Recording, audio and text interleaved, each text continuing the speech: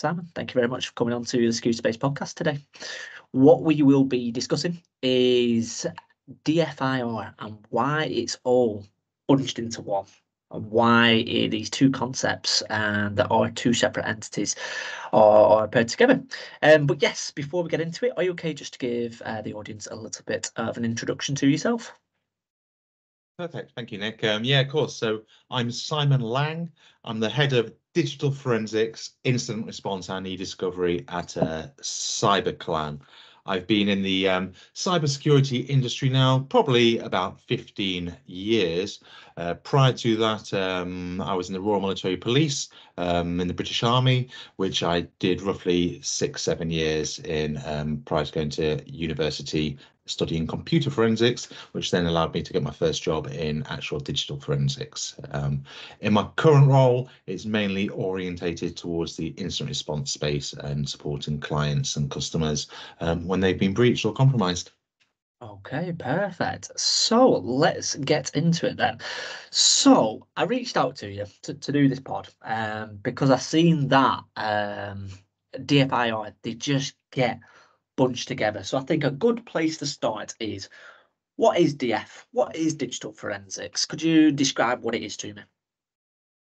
Yeah, of course. So digital forensics. So this is it's quite an easy question, but it's also a hard question as well because they do intertwine quite often. But we start off with digital forensics.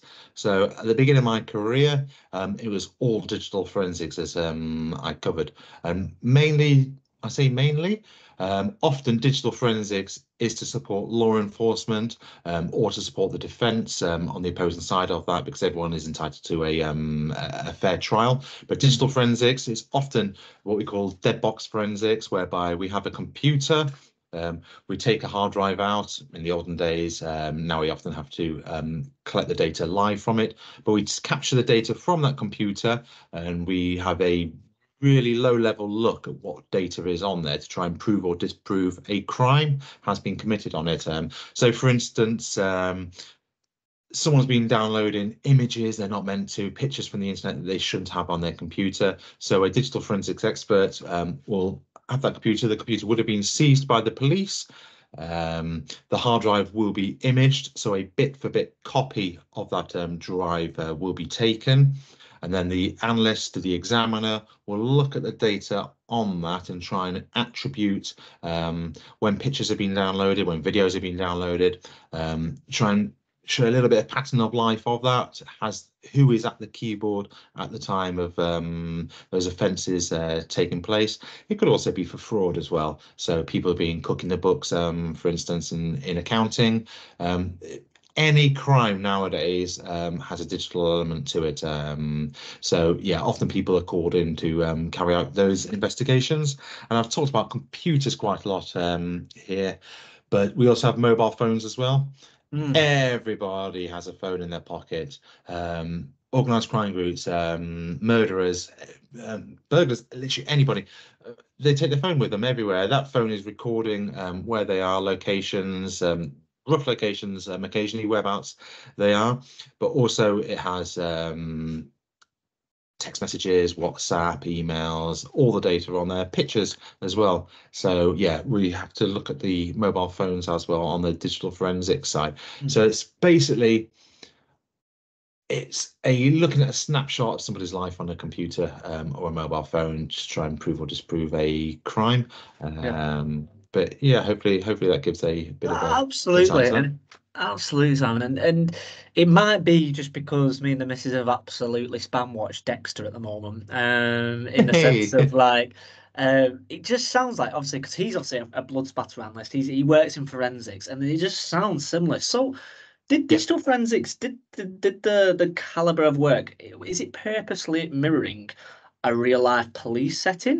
Was that the aim, or is it just a case of like, look, a crime has been committed in real life, we'll use the forensics from a police department, and a crime has been committed digitally, virtually, whichever way you want to put it, so we're going to put it into this setting? Are there purposefully similarities between the two? I wouldn't say purposefully, but there was no way of avoiding it because it is what it is. Forensics. So a lot of people transitioned over from what we call traditional or wet forensics which is the blood spatter, fingerprints, footprints, and some other things. They transitioned from that over to digital forensics to start from a low level, from the basic level of maybe examining some phones and progressing upwards, because the digital side of forensics overtook significantly the actual traditional forensics in regards to police investigations. I'm biased, of course, because I love digital, but you can prove a lot more in regards to data than you can with other aspects of forensics. But obviously, it's perfect having the two together because they corroborate each other. So there's lots that we can't do. And one investigation, it's good you brought this up. One investigation, one of my favorite investigations from years and years ago, we were supporting a police force in regards to the examination of an iPhone, I believe it was. You've got the member of the organised crime group taking photos from his iPhone. One of them is holding a gun that he's been taking photos of. The image quality of the iPhone was so good that we could zoom in and you could see the fingerprints on the, I'm not even exaggerating, you can see the fingerprints on the actual picture itself of one of his fingers, and they use that as some supporting evidence to show that it was him handling that firearm in that photo. And that was years ago, and imagine the quality of the pictures nowadays. So yeah, and that's a perfect example of where the two combine. But unfortunately, with that as well, we'd often get mobile phones or devices in that were contaminated with fluids, so to speak, blood and some other ones as well. So you got to be careful, especially when it comes to the prison phones, which are tiny little phones that are a certain shape to make it easy to hide there. So you got to be careful with those ones and wear lots of pairs of gloves. Well, I was going to say that the first part of that example was kind of like you were getting a bit of commission from Apple in terms of selling the iPhones and the camera, but yeah, maybe it took a sour turn and did the laughing. Yeah, I just wanted to go back on a point that you were making previously, just about how we've all got mobile phones, and obviously when a crime is basically like having it is having a GPS tracker in our pockets. Explain to me, because I'm obviously being quite naive in the sense of when a crime is committed, and we all have this GPS tracker now. Everything can be located to a pinpoint. I know we were speaking before this how we're both into mountaineering, and the app. What 3 words? There's like a GPS tracker that can get you into a pinpoint on this earth. Why now can we just not solve digital crimes like that if it's leaving like a GPS point where it's like, okay, it came from that VPN there or that IP address there. Let's just go and remediate the action. Obviously, I'm being a bit naive, so why can't we just track that down as simple as that? Now, that's a good question, and a lot of misconceptions that people have are very similar to that. So your phone isn't actively constantly recording your GPS location. It's only when you're doing certain interactions with the phone that it will record a GPS position. So I can't remember, probably 10 years ago, the phone was recording a lot of information, and I believe Apple and Google both got into a lot of trouble with the amount of data it was recording. We were leveraging that data when examining the mobile phones to be able to show movement of people, but then yeah, Apple and Google, I'm not sure which courts it was, but they got in significant amount of trouble with that. So your phone isn't actively recording your GPS position constantly. If you take a photo, for instance, what we call the exit information, the metadata of that photo, it will contain GPS coordinates within that. But when it comes to you having your phone in your pocket and moving around, there's another discipline within digital forensics which is called cell site analysis, and what that shows is what cell tower, what mast your mobile phone was connected to at the time. So if a text message or a call comes in, the mobile phone network operators, so Vodafone, Orange, etc., they will record what mast served that connection to your phone, and with that you can show that they were in the coverage of that mast. You can't pinpoint it, that's impossible, but you can show what coverage. So if it's If the coverage goes out like that, you can say they were within that that coverage range of the master there. So you can put them in an area, but you can't actually pinpoint them with that. But there are certain times that you can actually pinpoint with geolocational data that is stored within the phone. It's just not a constant record, and involves certain actions to have to be taken by the user or the phone by itself for that to be recorded somewhere within an application log. Okay. Yeah. So to move it on then is DFIR, the latter part of this, so the instant response side of it. So is it a case? Let's carry on the analogy, the example of using the police, for example. Is it a case of you've done the investigation piece now, and now it's time to resolve the incident? Is that literally a case of what the IR team do? We're like, look, we found the problem now, and this is how we're going to remediate the action. Again, is it as simple as that, or is there a little bit more to it that the latter element of this do? Perfect. So no, completely different. For that, you could argue it is, and using the same terminology. However, in the real world, it isn't. So you've got digital forensics, which is the investigation of a crime, so to speak. The instant response side from DFIR, digital forensics and instant response, is a completely separate discipline. So years ago when I was supporting the police, I then moved over to the corporate side of life, and this is where a lot of the instant response side comes in. So a company well, for instance, yesterday it was alleged that the MOD, it wasn't really the MOD, but the MOD were hacked. It was basically one of their suppliers for the payroll system that seems to have been hacked. So it's investigating hacks, basically. So you have the threat groups, the threat actors, who are the bad guys. They will breach a network. They might be doing it for a number of reasons: to steal data, to encrypt data, to do ransomware.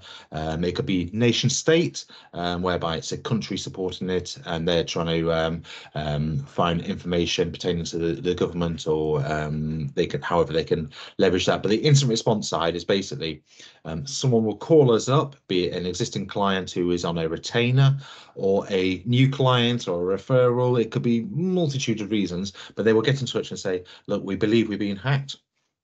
We will then go in and investigate that hack.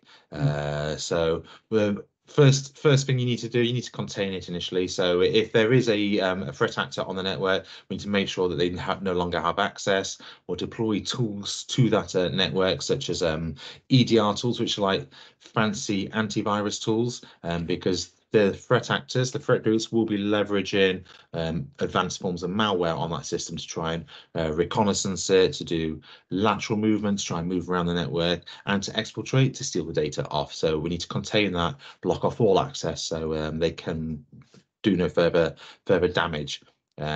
So once the containment piece is done, we'll then try and detect what has happened, try and find what we call patient zero, which is the entry point, so the initial computer that was compromised. Do some analysis work around that to try and find out how they leveraged that computer, where the poor security was that allowed for that, and then depending on the type of attack. So most of the work we get currently is ransomware. You see it on the news all the time. And so with the ransomware, it's devastating to the client, because depending on which threat group it is, they will go onto the systems. They may be on there for months, and what they're slowly doing often is exfiltrating, so slowly pulling off data. They're doing it so slowly that the network logs aren't showing a significant upload of data. So they'll do that slowly. They'll be uploading it to the dark web, and once they've done that, and they've got enough data, or they're worried they're going to get caught, they will then detonate some malware on that computer that will encrypt everything. It will encrypt all the computers on the network that are connected to that computer, and therefore making all those systems inoperable, therefore causing absolute devastation to the client. They will then post ransomware notes around the computer. They might email it if they've done open source intelligence work, to try and find out the email addresses of the execs. And within that ransom note, it will say, look, you pay us £100,000 in Bitcoin. Otherwise, you will not get your data back, which is encrypted in your systems. You pay us £100,000. We will then give you the decryption program that will decrypt all your data. But also, because we've stolen the data from your systems, if you do not pay us, we will then we will release all that data onto the dark web so anybody can view it. And often people pay the ransom because of the latter part, because having all that confidential information, personal identifiable information released, intellectual property released, is devastating for the company, because companies can sometimes, if they've done everything correctly, restore everything from their backups. So having the encryption is just a time-consuming process to fix. Other times they don't have proper backup policies in place, and they will need to have that, or they need to accept the fact that that data is now lost and they just need to rebuild all their systems. So part of the incident response piece is supporting on that that restoration and rebuild of it as well. So it's not just a case of just doing an investigation. We've got to support the client in getting back up and running as well.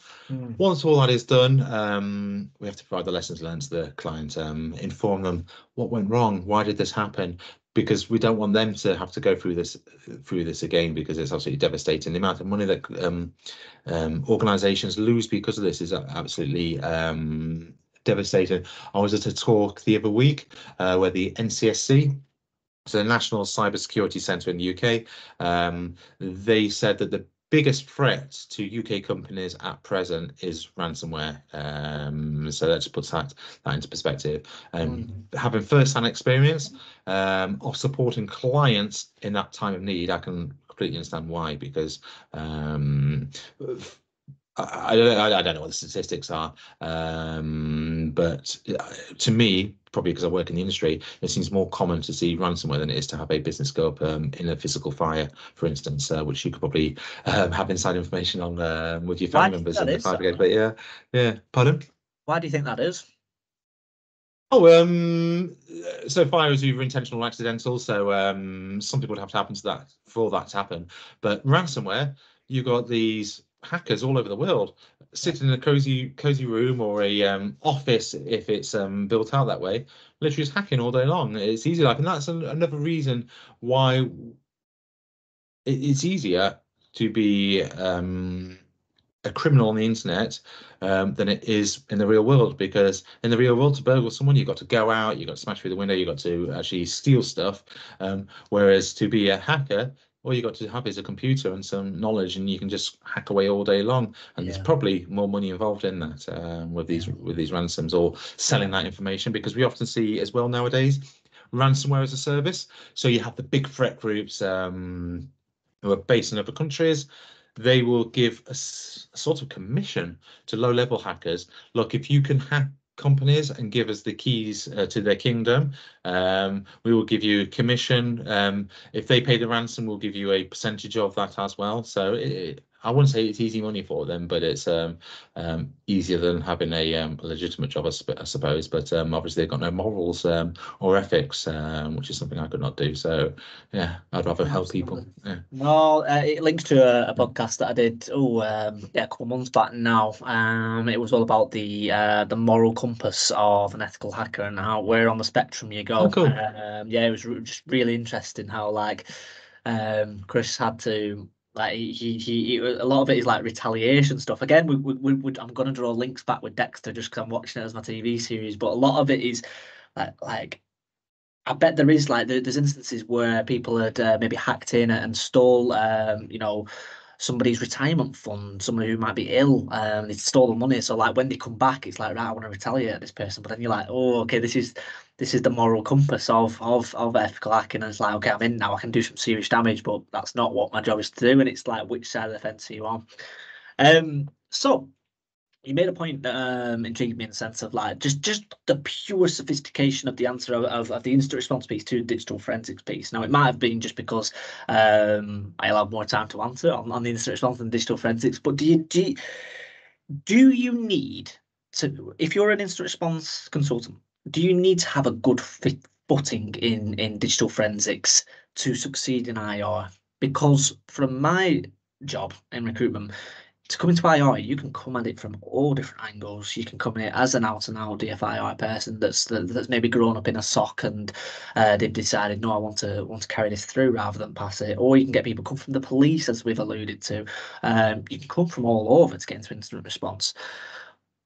My question to you in a roundabout way is, do you need to get the digital forensics foundations as day one? You need to understand that in order to succeed, or is it all encompassing? Good question. So basically, they're so intertwined, and it gets difficult trying to differentiate between the two. I may have oversimplified the differentiation, but the way I look at incident response is the fast action when actual incident, a cyber incident has happened, to sort that out. And digital forensics is the investigation of a offence or an alleged offence with that. But the disciplines and skills are very, very similar because we're looking at the same artifacts on the computers to try and we're looking at the logs to try and work stuff out in incident response as we do with digital forensics, to try and get that timeline in place to understand what has happened. And it's just very similar. We're using very similar tools. Some tools using digital forensics that we won't use in IR. Some tools we use in IR that we won't use in digital forensics. But then there's tools that both sides will use. But anyone on my team in the incident response teams, if we had a digital forensics case, for instance, insider threat is what we call it, is where you have a rogue employee. So they're trying to steal intellectual property. Or a recruiter, for instance, they will try and steal the contact list of all their current clients, and they will leverage that to get a decent job at a new place. And then we might be called in to investigate that, because having all that information could lose the existing company quite a lot of money. So investigating that would be a digital forensics piece. So it's not all about supporting law enforcement with that, but literally it's the same mindset with digital. So sometimes, I won't say all the time, so sometimes digital forensics can be a little bit slower paced because the offence has happened. Obviously, it's different if something bad has happened and the person is on the run, you're trying to find them, or you're trying to get something sorted quickly. But often with digital forensics, the offence maybe happened months ago, whereas incident response, it's an active crime scene, to be honest. That's a good way of putting it. So an active crime scene that you're trying to stop extending further out and causing even more damage. So yeah, but the mindsets are very, very, very similar with it. Yeah. Pretty much my final question for you. I'm going to throw you one final two-letter acronym, because Scooty just loves acronyms. Do you think, what's your opinion on AI and how it has impacted DF and IR? Do you think it's helped out? Do you think it's made it harder? What's your holistic overview of AI and the acceleration that it's having on this industry? Ah, brilliant. No, I wasn't expecting this question. I'm glad you asked it, because it's something that's quite close to my heart, as with most people in cyber nowadays. But AI in DFIR is a double-edged sword. So what I mean by that is it can make the analyst jobs easier in regards to doing the investigation. I'll give you some scenarios in a minute, but also it makes our jobs harder, because anybody can do the hacking now. You can speak to ChatGPT or its dark web equivalent, because there are what we call forks, so split-offs from some of these AI tools on the dark web that have all the restrictions taken off. So if you type something into ChatGPT, say, write me a program to hack into this type of server, it may come back with, I can't do that, it's unethical, I'm not allowed to do that. You can kind of trick it sometimes into saying, imagine the scenario, what would you do in this scenario to hack this? And there are ways around it, but every time someone thinks of a way around it, they obviously patch that, which is great. But there are equivalents on the dark web that have those restrictions taken off. So what we used to call script kiddies, which is whereby the hackers with not as much experience as experienced hackers, they'll just download pre-written scripts off the internet. It's similar to that vein, whereby they'll just try and run loads of scripts at something. If it works, brilliant, they're in. If it doesn't work, they'll just move on to the next low-hanging fruit target with that. But yeah, asking these AI tools to write something specific for a server will make it easier for them to get in, and we will see much more uptick in successful attacks. But then on the inverse of that, the tools that are used, so in the security operations centers, for instance, the tools they're using to monitor attacks, they will be implementing AI. So it doesn't involve as much human interaction as before, so things can be picked up quicker than having to wait for a SOC analyst to be able to review something and give a safe or a not safe flag on it. But one of the key areas, which goes back to digital forensics, where I think it will have the most impact from a mental well-being point of view, is a lot of the digital forensics work is what we call working on indecent images of children. So it's whereby, I alluded to before, but it's whereby somebody will be downloading pictures of underage people doing things that they shouldn't be doing of a sexual nature, or forced to, should I say. Having to go through a lot of that, and I've got a lot of colleagues in this industry, of that area of work, having to go through that and categorize those into the different areas of severity, having a computer do that, and the analyst just doing validation checks of it will provide for, how can I word it, better sense of mental health well-being, because it's a hard job. I completely respect the people that do that, because they're obviously making a massive difference, but it's a job that you have to take home with you, because it's in your mind constantly with that. But having a computer do a lot of that will take that impact away from them. So that's a massive positive with that. But from an incident response point of view, we occasionally use AI when doing so. Obfuscation of data is whereby the threat actor will try and encode something in such a way that the antivirus tools don't pick it up, and having to manually de-obfuscate that, so put it into a way we can understand it or a computer can understand it, can often be time consuming. But just telling AI to de-obfuscate this code, for instance, on the locally running AI system, it saves us so much time. We can just literally ask it questions. What does this command do in PowerShell? What does this command do in this programming language? And it will tell us. So rather than having to spend a long time on Google trying to work something out, it gives us answers a lot quicker. But with AI, you got to be careful what you put into it. Never put client data in, never put anything along those lines in it, because at the end of the day, you just don't know where it's going or who's controlling that data. So you got to be super duper careful with that. But yeah, there's no getting away from AI. It is the future. I know we always have these buzzwords that are the future. Blockchain was the future at one point, and other aspects as technology progresses. But AI, I cannot see any fork in the timeline going forward whereby it will not be playing a massive part in all our lives with that. But yeah, we just got to embrace it and use it safely, basically. Yeah. But we know there are people who do not have that moral compass who will not use it safely. So yeah, we've just got to be careful with it. But yeah, it will have a huge impact. Yeah. That's it. And then once generative AI takes over, it's just time to down tools and just let's just say that computers won. But yeah, so yeah, it's pretty much come to our time, to be honest with you, Simon. So thank you very much for the last half an hour. If anybody has any questions, anything raised today, as usual with all the other podcasts, I'll be sure to put Simon's info in the details for this video. But yes, once again, thank you very much for coming on the Security Space.